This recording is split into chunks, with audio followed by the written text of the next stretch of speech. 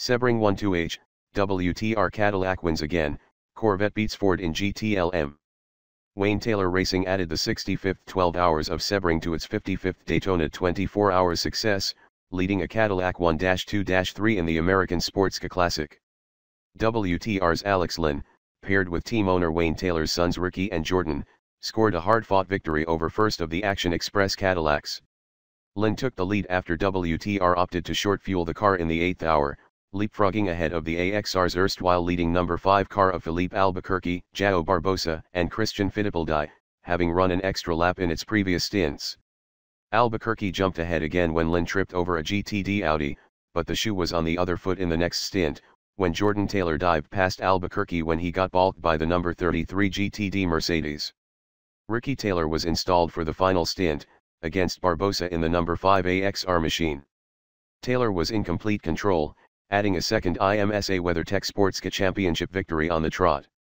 The second Action Express run Cadillac, the number 31 car, suffered a setback when Eric Curran rammed the dawdling Nissan DPI of Johannes van Overbeek at turn 17, and it took 4 laps to restart the car.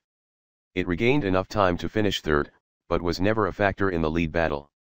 The number 85 JDC Miller run Orca was the best of the LMP2 cars, but finished a distant 4th overall. The challenge of the pole-sitting Rebellion run Orca withered right from the end of Neil Johnny's first stint, when a sequence of airgun, starter motor, and alternator problems blighted its challenge. Both ESM Nissan DPI machines also fell out with mechanical woes. Performance Tech Motorsports led the PC category throughout, from the Starworks number 8 car. Corvette takes stunning GTLM win. The pole-sitting GTLM number 67 Ford GT of Ryan Briscoe/Richard Westbrook/Scott Dixon did not take up its position on the grid due to an issue getting it started. But once going, the car tore through towards the front in just a couple of hours, albeit running off sequence to rivals, which complicated matters.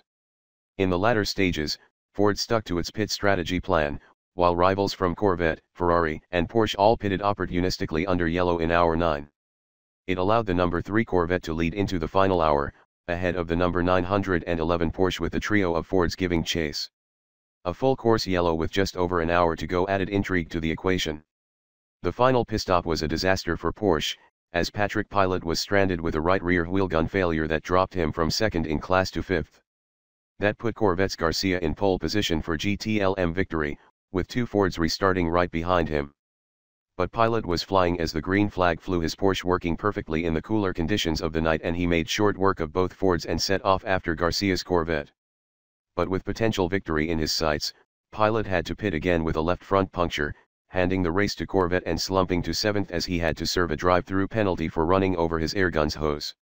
The number 66 Ford of Joey Hand, Dirk Muller, and Sebastian Bourdais finished 2nd, ahead of the Ricci Ferrari and number 67 Ford, which spun on the final lap. Riley Mercedes wins GT Daytona. The Riley Motorsports AMG Mercedes GT3 of Jeroen Bleekmolen, Ben Keating, and Mario Farnbacher won the GT Daytona class, overcoming a late race pit gamble by the Scuderia Corsa Ferrari 488 to skip fresh tires. However, Bleekmolen, who had pulled a 2.8 SEC lead in the final stint before the yellows sized up his quarry and passed Alessandro Balzan to retake the lead and pull away to win by 9 seconds. Tristan Vautier drove a heroic race, overcoming mistakes and drive-through penalties by CO driver Boris said to grab third on the very last lap from Christopher Mies in the Land Motorsport Audi R8. 2 Lamborghini Huracans, driven by Jeroen Mull, Change Racing, and Mirko Bortolotti, Grasser Racing, stopped in the closing stages, so the highest finishing Lombo was the number 48 Paul Miller Racing entry in 5th.